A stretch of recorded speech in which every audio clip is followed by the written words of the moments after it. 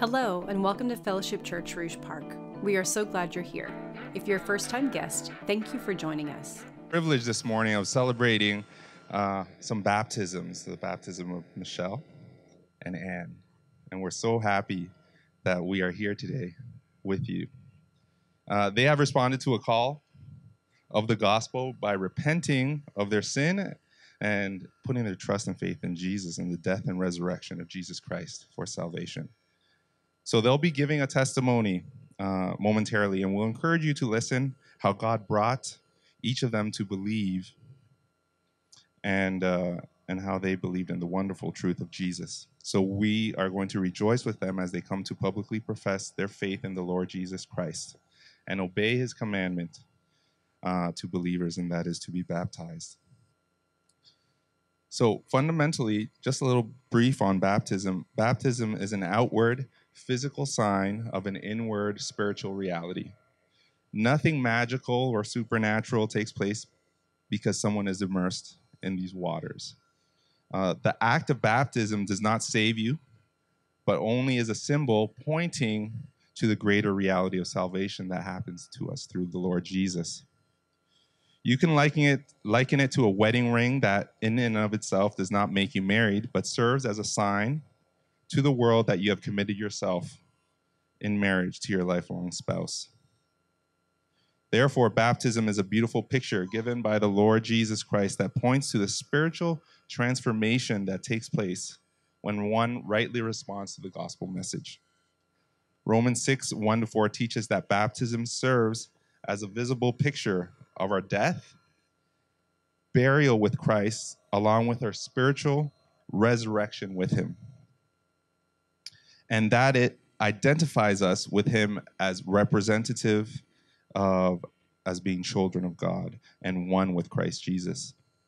In addition, baptism not only identifies the new believer with Christ, but also as members of God's people, of his body, of his church. Baptism is the second step in the life of a professing believer. It is both joyful obedience and a privilege to obey the Lord. So I'm going to ask both of you to come for a moment.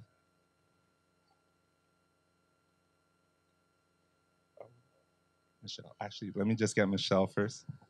Sorry, Michelle. Thank you. I'm going to give you the mic, and I'll have you share with us your testimony, okay?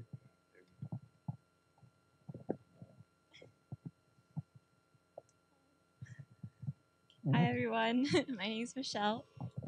Okay, so I'm Michelle. I'm from Indonesia. I'm an only child, so my family's pretty small. It's just my mom, me, and my dad. And my dad converted into Christianity to marry my mom, so it wasn't really like a Christian household. For the first about 9 years of my life, I've never been to church. It was only when my religion teacher in grade 3 asked me to go to church that I went to his. And because of that, me and my mom went to church. My dad never came to church.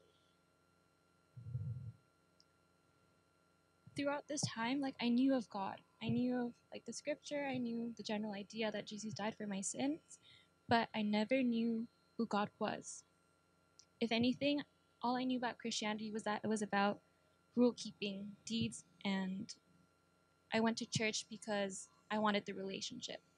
But it wasn't a relationship with God. It was a relationship with my best friend. Sorry, not relationship like that, like friendship with my best friend. Oh my gosh. Yeah, I went to church because my best friend went to church, and I got baptized because she got baptized. Because I was like, why not, you know? And I remember as I was getting baptized, I couldn't hear what my pastor was saying. And he was like, oh, don't worry, just say yes. And I was like, okay, I'll just say yes. So now looking back, I know that was not the right way to get baptized, right? It should be like a public proclamation for your love for Jesus. And I unfortunately did not do that. And afterwards, I still went to church, but I knew I was still very spiritually lost. And then I turned 18. Oh my gosh, I'm right there. I'm so sorry. And then I turned 18. it was time for me to go to a different country, go to university, and move out. And all my life, I was looking forward to this. Because, like, being an only child, I guess your parents are always, like, looking at you. And to me, this was my way of escaping that. And I wanted to live my own life, and I wanted to be free, going out to party, having fun, and all the stereotypical wild college lifestyle. And then I actually moved, and reality was not that great. The transition period was really, really tough on me. Oh my gosh. I miss my family, my friends, and everyone I knew and loved. And I didn't realize how hard it was to move until I was crying every day for the first month I was in Canada. And at the time, my boyfriend of 3 years, who was my everything and my joy, had also broken up with me, telling me that the relationship wasn't God's will. And instead of turning away from God, I actually turned to God. And looking back, I truly believe that that was the Holy Spirit working in me.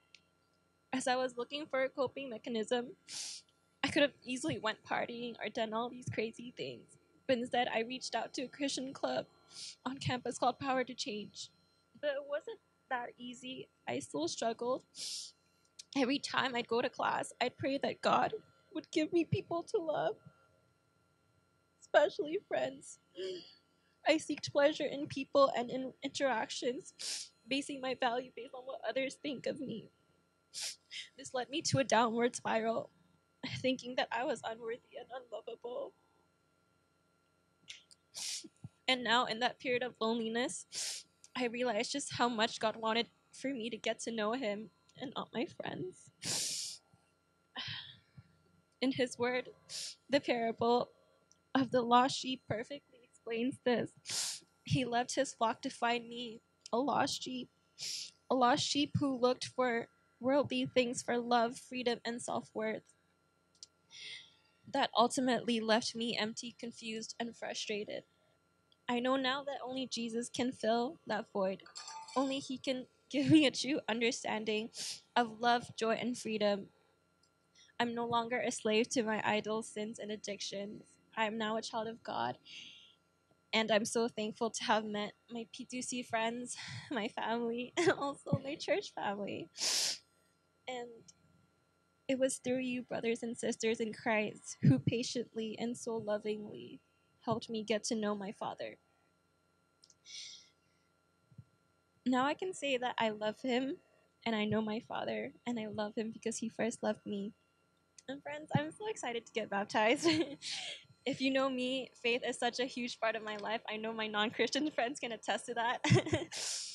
I've talked about my faith a lot, and truly, I just want my life to revolve around Him. Like, it's not fake. Like, I genuinely just love God, and I'm just constantly in awe of who God is and His love. Like, Jesus endured torture, mockery, and death because He loved us. Like, He is God. He can literally stop all this, and He was like, no, they're not worth it. But it is because He loved us so much that He endured all this for us. And all I want to do is glorify Him and make you guys know how much He loves us. He cared for me even when I'm a little minuscule dot in this in this really big universe. He cared for me even when I fell short, even when I sinned, even when I turned away from God and relied on my relationships. And God never gave up on me. And because of this, I will continue to bravely speak about God because I'm not ashamed of the gospel. Thank you.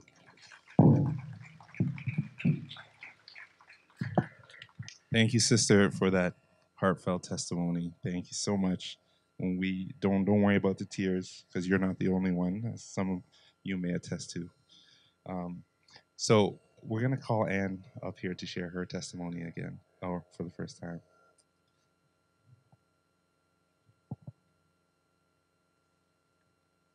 Good morning. Happy Easter.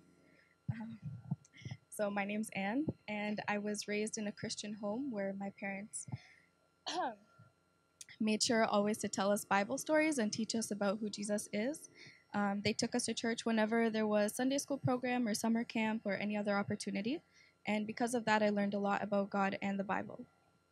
I remember winning prizes in Sunday school for finding the reference first, or getting good grades in my school religion class because I knew all the right answers. Um, I was proud to tell everybody that I was a Christian, and I thought I was doing a great job of showing it too. But the truth was, although I liked the idea of God and what He did, I didn't really know Him. In the years before high school, I made lots of friends at school. I thought they were really cool and I wanted to fit in with them, so I started copying the things they did. I would speak aggressively and make fun of other people and basically just behave in whatever way they wanted me to behave in. I was losing my identity trying to become the person they wanted me to be, because I didn't feel loved as I was. So at the same time, I was still going to church 3 to 4 times a week and saying all the right things on Sunday morning and proudly declaring myself a Christian at school. However, I still didn't really understand what I was hearing about in church. I knew that God loved me, but I didn't really feel loved. Because of that, I copied my friends' actions at school and acted the right way at church, thinking if I wasn't loved, I at least wanted to be well liked. I was looking for approval and acceptance in people who were never meant to fill that space, and that's what kept me separated from God. I first began to notice that something was missing in my life when I got more involved in my church community. I made friends who were Christians and who lived very different lives than I did, and they were a real example of salt of the world. So their love for Jesus was clear in their words and their actions, and they were quick to extend that love to those around them, including me. Seeing the difference and light in these people made me realize that I was missing what they had and that it could only be obtained through a real and personal encounter with Jesus Christ. God used his people to show me that I was being a fan and not a follower, that I was not being genuine or authentic. I began to understand that the gospel is not that Jesus died for us so that we could pretend to do our best to be good, but that he knew we could never be perfect and still made a way for us to have a relationship with him. He calls us to come to him as we are and tells us that we are loved, accepted, and even worth dying for. I was tired of pretending to be someone else to get approval, and I wanted this genuine relationship with God. Thankfully, God reminded me often of Jesus' promise in Matthew 7:7 that if I seek him, I will find him. I don't have an exact date for when I was saved. It was a process, but I do know for certain that around the age of 13, I surrendered my life to Jesus, knowing that his ways were much better than the plans I had for myself, and that he has been making me new ever since. Although I had a very basic understanding of my relationship with God at the beginning, he's been teaching me that not only am I a follower of Jesus, but a child of God, adopted into his family forever with the Holy Spirit living in me, and that I'm never forgotten, forsaken, or alone. Through my Christian community and discipleship, I'm continuing to grow in my knowledge and love for God and others. I understand that I can love others freely because I was shown love without boundaries. Like it says in Psalm 34, I sought the Lord and he answered me, and now I have tasted and seen that the Lord is good. The Bible says that after we join God's family, we are to declare it publicly through baptism. So, although I've been a follower of Christ for a few years now, God's been teaching me the importance of baptism, and today I'm getting baptized as a step of obedience and a public declaration of my faith and surrender to Jesus Christ. So stay up here. Michelle, can you come up as well? We're going to pray for you. So can we just close our eyes and let's lift up our sisters Anne and Michelle up to the Lord. I want to thank you for sharing your testimony, and you have glorified God today. And we're so happy along with you that you will be baptized. Father God, we come to you in the name of Jesus, and we thank you for our dear sisters, your children, Father God, who you have called onto obedience to be baptized. And we thank you for the work that you're doing in their lives. We thank you for how the Holy Spirit is sanctifying them day by day. We thank you that they are sharing your gospel, your word, and your truth with others. And we thank you for the testimony that their lives will be. Lord, what you have started in them, you will absolutely finish on to completion. And we have this great hope that we will be with you, that we are your adopted children forever.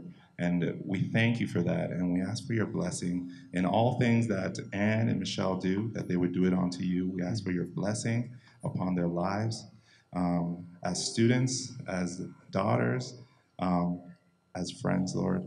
We ask that you would guide them, direct them, and pour your favor upon their lives. And even through suffering, tribulation, and trials, that they would continue to depend on you, knowing that in all things you work for the good of those who love you and are called according to your purpose. So we thank you and we lift your name, Jesus, high, and we praise you and we thank you. In Jesus' name, amen. Thank you, Sam. Children are dismissed to Sunday school, so parents, please feel free to walk them there as they're sprinting.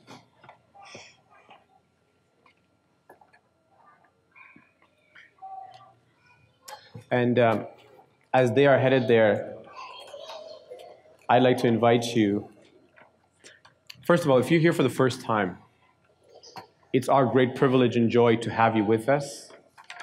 My name is Kesavan. I have the privilege of serving this church, and we're honored that you're here. And we've been praying for you, that the Lord, through His Word and His Spirit, would minister to you, and that we would want to get to know you afterwards and pray for you as well. I want to invite you to open up in your Bibles to Romans chapter 6.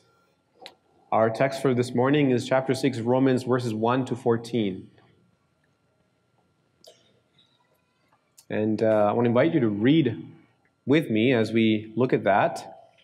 And then we'll jump right into what God has to say in His Word for us this morning. Romans 6, starting from verse 1. What shall we say then? Are we to continue in sin that grace may abound? By no means. How can we who died to sin still live in it? Do you not know that all of us who have been baptized into Christ Jesus were baptized into His death? We were buried, therefore, with Him by baptism into death, in order that just as Christ was raised from the dead by the glory of the Father, we too might walk in newness of life. For if we have been united with Him in a death like His, we shall certainly be united with Him in a resurrection like His. We know that our old self was crucified with Him in order that the body of sin might be brought to nothing, so that we would no longer be enslaved to sin. For one who has died has been set free from sin. Now, if we have died with Christ, we believe that we will also live with Him. We know that Christ, being raised from the dead, will never again die. Death no longer has dominion over Him. For the death that He died to sin once for all. But the life He lives to God. So you also must consider yourselves dead to sin and alive to God in Christ Jesus. Let not sin, therefore, reign in your mortal body to make you obey its passions. Do not present your members to sin as instruments for unrighteousness, but present yourselves to God as those who have been brought from death to life, to members to God as instruments for righteousness. For sin will have no dominion over you, since you are now not under law, but under grace. Amen. Father, we do pray that you would take this truth, and Lord, that through your Holy Spirit, you would apply it in our hearts, some for the first time, and others to encourage and to further establish unto greater faithfulness and fruitfulness. For Christ's sake. Amen. Well, friends, I am truly grateful for the testimonies that we've just heard. It is a wonderful reality of God's grace and His kindness to us. So what happens now that we are received in Christ by grace as a gift? Do we simply go on living our lives as we did prior? I recently had an inquisitive young man whom I met for the first time. As we talked about God, within the first minute, he asked me, if I become a Christ follower, would I have to stop sleeping around?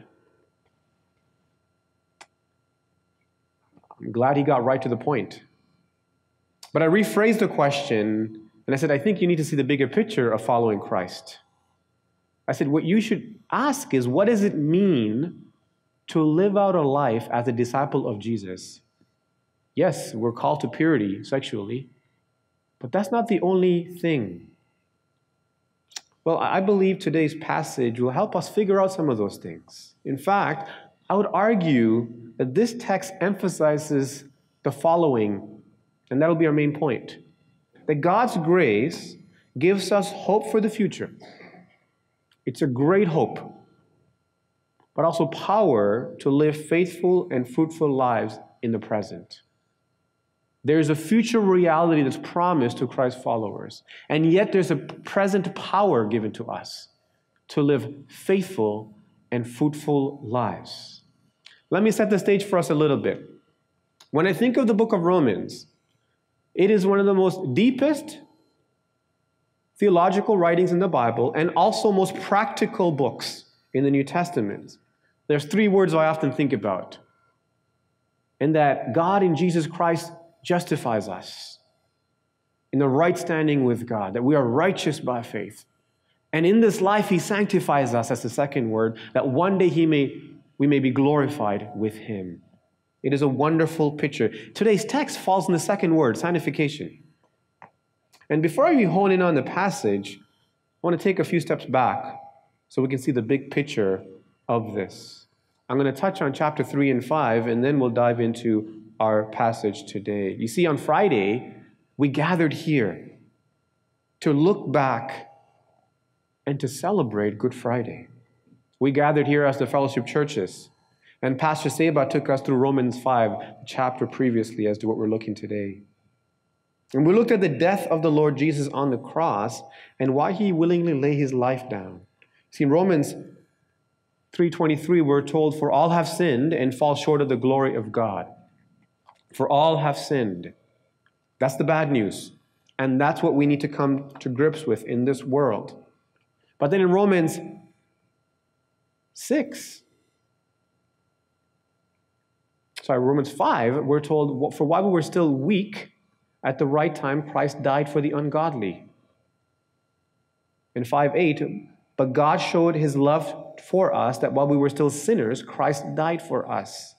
So first we were told of the reality of human predicament, that we are sinners by nature, that we are bent away from God from birth. That is our nature. That we reject Him as our rightful King and ruler of our lives. And we constantly and daily seek after our own glory and not the glory of the Father. And because we're weak, and because we're ungodly and still sinners, we're unable to save ourselves. We're in need of a cosmic rescue. And that is what God has done.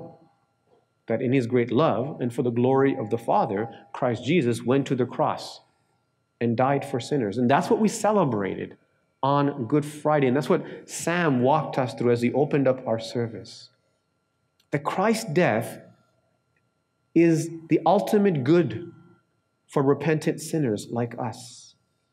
That's what it's real and true. That He brought glory to the Father. That's justification. That God brought us right, made us right through Jesus Christ. That by faith we receive His righteousness. But once we are, and as our sisters share their testimony, that they have come to faith by the grace of God, and we call it triumphant grace, that death cannot conquer. What happens now? And that's the second word, sanctification. You see, where the Holy Spirit grants us grace to live a pardoned life, that we may subdue sin and not give into the former way of life. So grace not only saves us, but grace keeps on changing us, transforming us. In Romans 8 it says, more and more into the image of the Son of Jesus. Not more into who I want to be, but into the image and the likeness of Christ. That's what brings glory to God and joy to me and you. So when one has been bought and brought into the saving relationship of Christ, we have a new life. The old is passing away. So we're not to go on living in moral anarchy. And so Paul seeks to clarify that in today's passage, and does the church a great service by unpacking the reality of new life in Jesus. So he has two main thoughts in these 14 verses. First of all, in the first 11 verses, Paul is emphasizing this. Number one, believers die to sin because we are united with Christ. Because we're united with Christ, we die to sin. See, he starts with a potential objection to this reality. He says in verse 1, "What shall we say then? Are we to continue in sin that grace may abound?" You see, in the previous chapter, Paul talks about that. Where there's more sin, there's more grace. And people sometimes have questions or they push back. Paul is saying no. When a person is put right with God by faith alone, they don't somehow conclude that they don't need to live obedient lives afterwards. They don't somehow conclude that, okay, now that I'm in, I can just do whatever I want. That's not true. Look at verse 2. He says, "By no means. How can we who die to sin still live in it?" See, for Paul, the idea that a person could be a genuine follower of Jesus Christ and continue to live an unchanged life was a theological impossibility. That's what he's saying. We who have been given, in Romans 8 actually tells us, the same Spirit that raised Jesus from the dead lives in me and you as Christ followers. It is impossible for us to live unchanged lives if we have been called and if we have been saved, if we have been indwelt by the Holy Spirit. See, because it's interesting, as someone put it this way, that God has decisively changed their position in their relationship to sin. That God has changed my position in my relationship to sin. Because the believer has died to sin in Christ. It we observe to suggest that they will go on living this way. In essence, Paul takes this question and answer, and from verses 3 to 11 further explains it. In it we find insight about what it means when we die to sin and what is true about it. Look with me to verse 3 and 4. "Do you not know that all of us who have been baptized into Christ Jesus were baptized into his death? We were buried, therefore, with him by baptism into death, in order that, just as Christ was raised from the dead, by the glory of the Father, we too might walk in newness of life." So the Apostle Paul points the believers, the church in Rome, back to the image and the picture of baptism, where they had taken the step to publicly identify with Christ. He uses it to reinforce his point of dying to the old and living to the new life in Christ. And as Sam earlier shared, baptism does not save us, neither does it magically destroy the power of sin. You see, in baptism, we are joined with Christ and identify with his death and resurrection as an outward, physical symbol of the inward spiritual life in us now. So Paul is saying when someone becomes a follower of Christ, there's a type of death that takes place in us. And that's important to grasp. You see, anytime you attend a funeral, you would recognize that the burial scene seals the finality of death. Once the body goes and the ground is covered, that is the finality of it. We walk away, and it's done. People typically console loved ones a bit more and then depart. The body is gone, no longer alive, walking, breathing. Paul seems he wants his followers to see that in Christ, we really did die to sin, the old self. That we must see it as the old has been buried for all the right and glorious reasons. Not only believers united with Christ in his death, but we are also raised in his resurrection. Just as we read that Christ was raised from the dead by the glory of the Father. You see, God, the Father, is glorified in the resurrection of his Son. Because on it, in the resurrection, both the character of God and the justice of God is also put on display. In it we see more of him, so that we who believe in him might walk in a newness. Walk also is the word live, It's the way we live our lives in the newness of life. So when we do, we have gone from living for our own glory, my own praise, to bringing glory to the Father, who sent his Son in order to die in my place and take my sins upon him. Therefore, as a believer, I'm not to go on living in this sin, living independent of God, or merely adapting a form or a culture of Christianity, where there's an outward appearance of godliness, but totally empty of its power in my ambition, in my desires, in the way I relate to people. That's dangerous. That's why the picture of death and burial is important. That death also includes to an outward appearance of godliness, or a type of just following externally, or a cultural Christianity. This is a spirit-filled life, and Paul wants to make sure that takes place.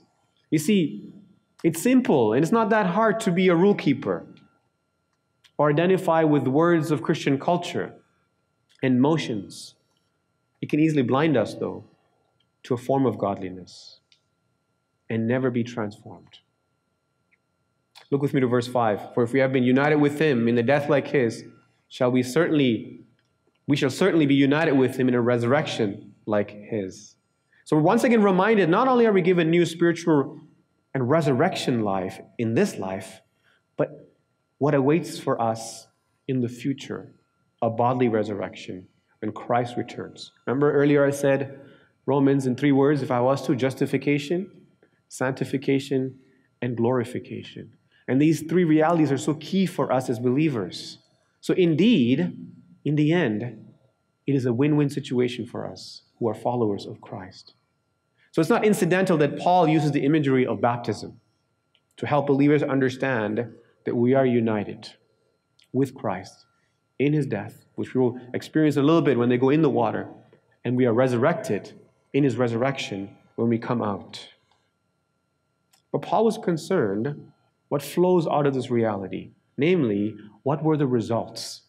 So verse 6 and 7, it says, we know that our old self was crucified with him in order that the body of sin might be brought to nothing, so that we would no longer be enslaved to sin. That's a strong word, to enslaved to sin. For the one who has died has been set free from sin. Look at the words he's using, and it's very understandable in his context, right? Slavery, mastery. Paul is using some really strong words here to get the point across.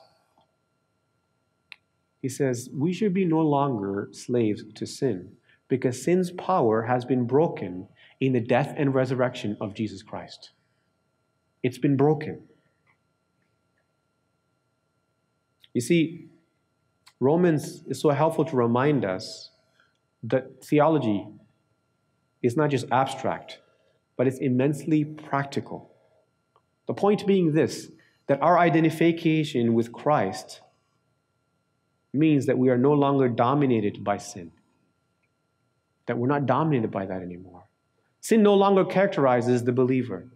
Rather, it is grace and resurrection life that characterizes the believer. When someone is living in prison, they learn to live according to that situation and that position. They're confined to the walls and the time and the routine of that prison. But when they're released back into society, they are to no longer live as though they are locked up in a small room or chained. They're not free to use their freedom with responsibility. It reminds me of my high school motto, freedom with responsibility. My principal is here to testify to that.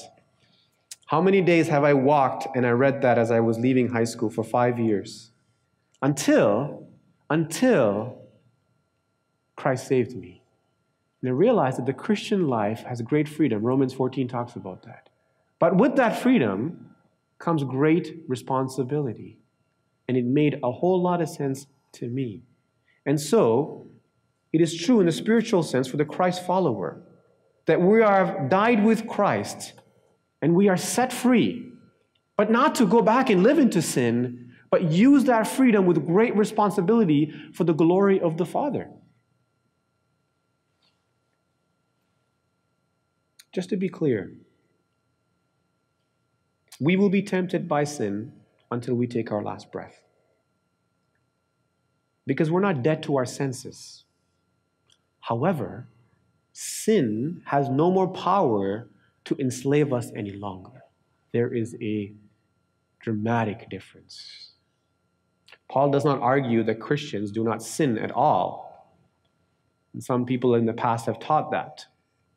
Instead, the tyranny and the domination and the rule of sin has been defeated for us because we now are indwelt with the Holy Spirit. So it means the normal pattern of life for the Christ follower is progressive growth, sanctification, that we're making progress. And we're making progress, resulting in greater maturity, conformity to the image of Christ. That we're bearing fruit. In Galatians, it talks about the fruit of the Spirit. That these things are increasing. I'm not concerned about the speed and how much, as long as we're seeking to make progress, becoming more and more into the image of Christ. Christopher Ash puts it well. He says, we're not free from sin's ability to tempt us, but we are free from its right to kill us. Sin kills. Grace gives life. And we are to live as those who have been given life when we come to Christ. So Paul doesn't just isolate the death of Christ, but he does well to take us to the resurrection of Christ. Look with me to verse 8 and 10. Now, if we have died with Christ, we believe that we will also live with him. You see, in the gospel, death is followed by life. In the world, death, that's it. But in the gospel, Jesus goes to the cross, and yet he comes up. And he is risen and risen indeed. And for verse 9, for we know that Christ being raised from the dead will never die again. Death no longer has dominion over us. So he has conquered the grave. It has no more power over him. So we belong and we're given the assurance of conquering death, spiritual death. In verse 10, for the dead, he died to sin once for all, but the life he lives to God. You see, this verse puts a strong emphasis on the finality of Christ's sacrifice on the cross. In his death, he dealt effectively and conclusively with sin, winning a victory that needs no second fight and needs no second foe. All have been defeated. That's the victorious king we look to. You see, Paul goes from pointing us to the cross and the empty grave to looking right at us in verse 11. It's almost like he's pointing the audience, the church, to these realities. And then in verse 11, he looks to them and he says, so you also must consider yourselves dead to sin and alive to God in Christ Jesus. Because of these realities in the first 11 verses, 10 verses, he looks to them now and says, you, church, you, Christ follower, who's blood bought, you must consider yourselves dead to sin and alive to Christ Jesus. The time for self-centered and man-centered living is over. It's time to repent and believe in the gospel. It's time to apply the gospel and live out the gospel. After the Second World War, as you know, the USSR took a hold of East Germany and they built this wall. And today there are museums found by the former locations. And they have many stories of those who sought to escape East Germany into West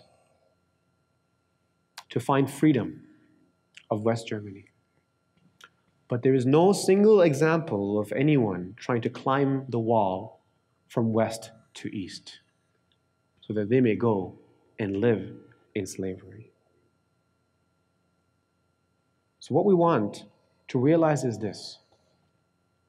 To be freed in Christ is like living in West Germany.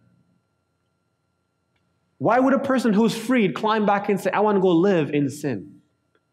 We must realize the great freedom we have given to live this way and to bring honor to the Lord. What I want to do as we wrap up is we want to take everything that we've sought in these 11 verses about a believer's union with Christ in his death and his resurrection, and see how verses 12 to 14 lays out some application for us. So here it is, number 2.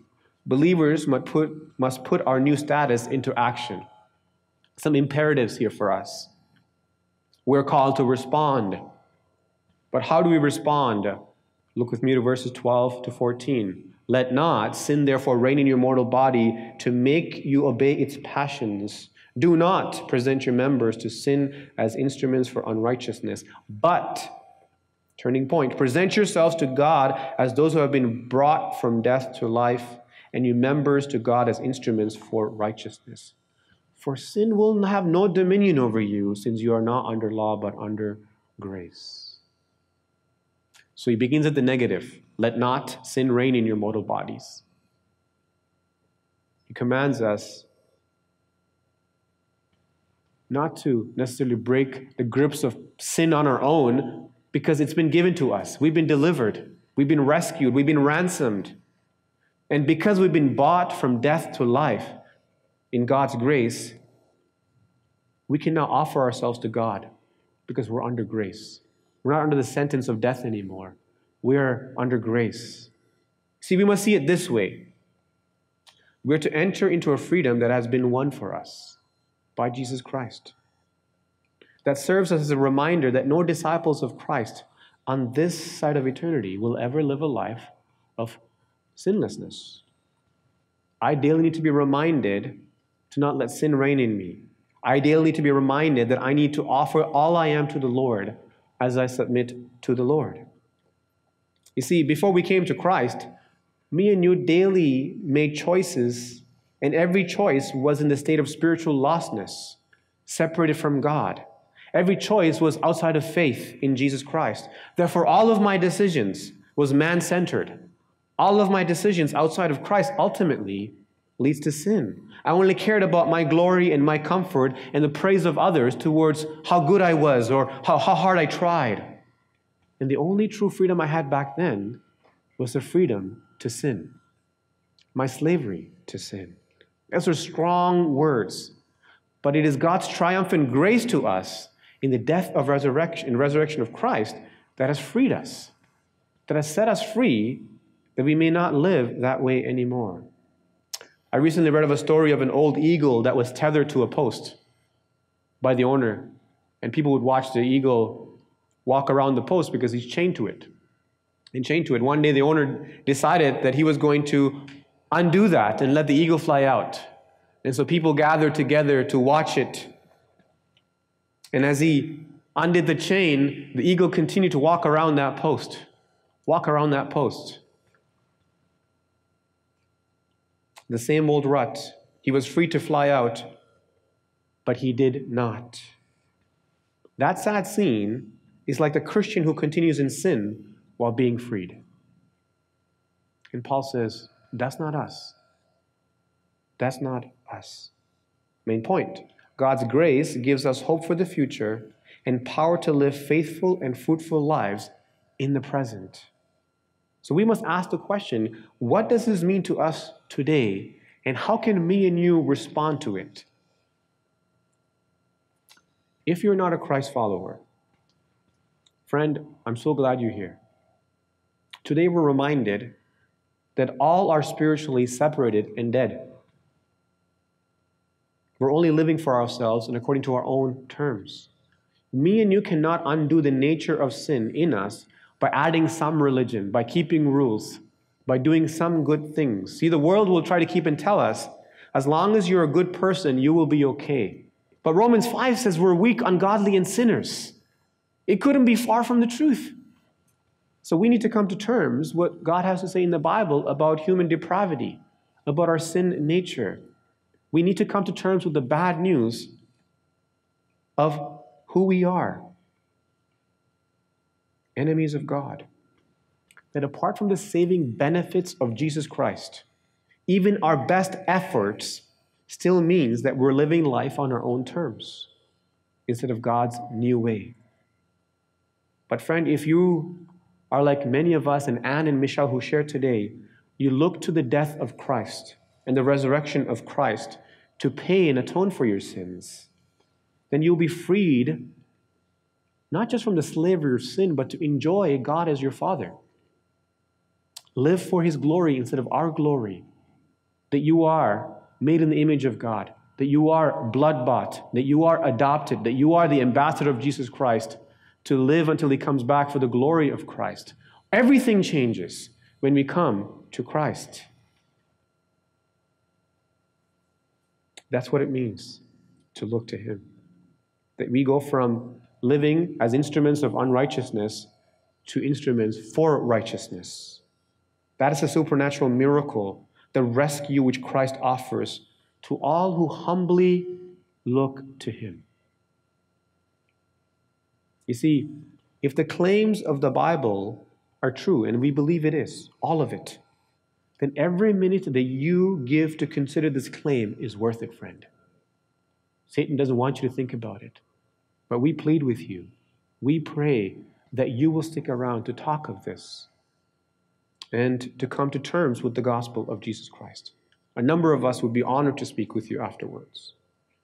For those of us who are disciples of Jesus Christ, we must remember this, that sin, you already know this, will keep knocking at the door. It'll keep knocking at the door. But we must reject sin's trap. We must reject it. We must identify it and reject it. You see, sin has a way of trying to pull us back into the old ways. It'll try to tell us that you cannot escape this. It'll remind you of past failures and sins, trying to convince us that we must sin again. You did it in the past, might as well do it again. You see, Satan has the way of tempting us, do it, and then when we do it, he has the way of accusing us, guilty, guilty, guilty. And we're in that rut. And Paul is encouraging us that we have been bought and set free, that we don't have to get into that rut. We can walk and live in freedom. You see, me and you must treat sin as the former jailer who wants to hold us in prison, called sin. But we must remember and tell that jailer, my sentence is over.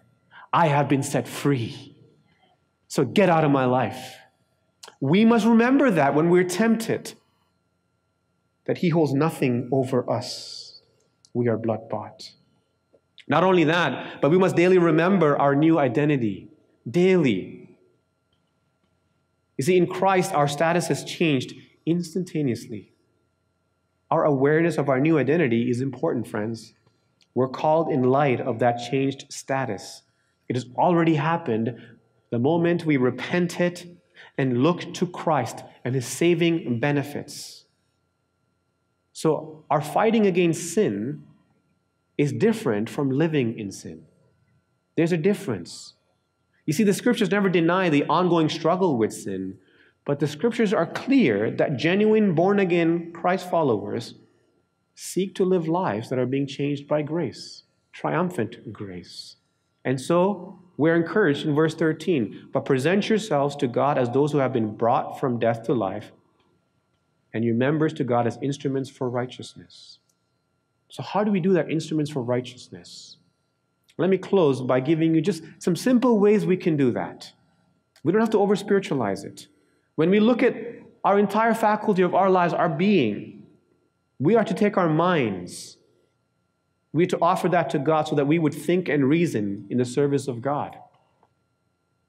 Paul says in Romans 12, do not be conformed to the world, but be renewed. We're to use our feet to take us to places where we do serve God. We're to use our eyes so that our ambitions and desires are to serve the Lord. We're to use our hands so we use our ability to make a difference in the world for the glory of the Father. You see, we use our capacity to love both the unlovable and the difficult moments in friendship and even enemies. We're to use our money as we use to serve God. Instruments of righteousness. Think about every facet of our lives. All of them become instruments for righteousness and for the glory of the Father. And when we do, in verses 16 and 17, Paul really sums it up in a good way. He says, but thanks be to God that you who were once slaves to sin have become obedient from the heart. Indeed, thanks be to God. Amen. Let's pray.